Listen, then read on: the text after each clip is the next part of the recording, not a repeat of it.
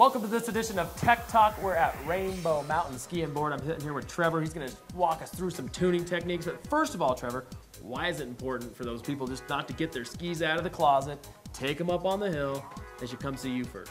Well, like anything, maintenance is part of the game. Be the same as your car, not changing the oil in your car. Eventually, it's not going to be doing what you want it to. With the skis, the maintenance that is most common would be obviously a hot wax, and then after the hot wax, you do want to consider to keep the edges in nice good shape. Sharp edge is going to hold a little bit better on the firm snow. And it's good to come see you guys because you can evaluate the equipment, because maybe some skis or boards don't need that extensive treatment. That's a good point.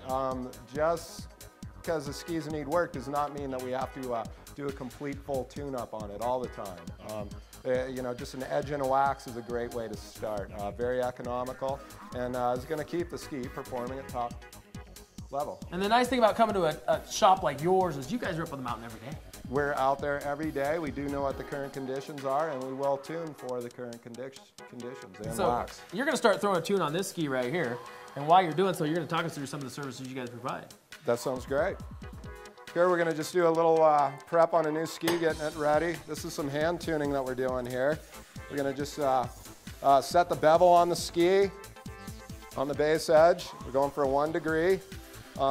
This is the type of tuning that we would do at a higher end. This would be what we would offer in our race tunes at the top level.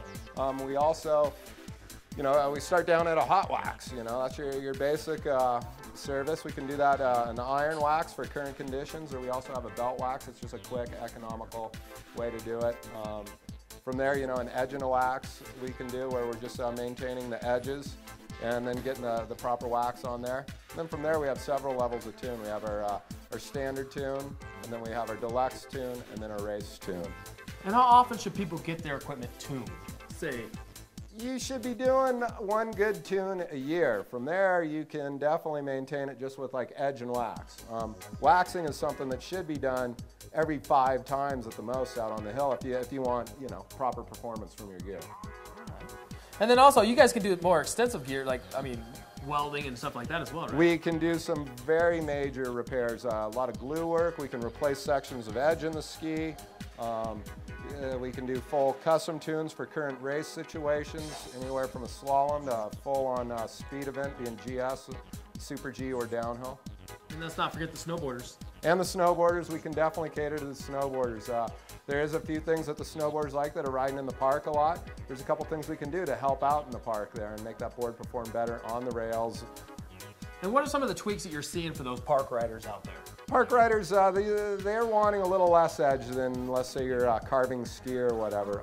Some of the things we can do there is increase the base bevel, get the metal out of the way so they can slide on the plastic on the boxes or on the metal on the rails better without getting that edge to hook up and having not so fun of an experience. And let's talk about, you guys got a ton of equipment in here. We do have a lot of equipment. We're all full Wintersteiger stocked with gear. We've got a full Wintersteiger belt and stone grinder.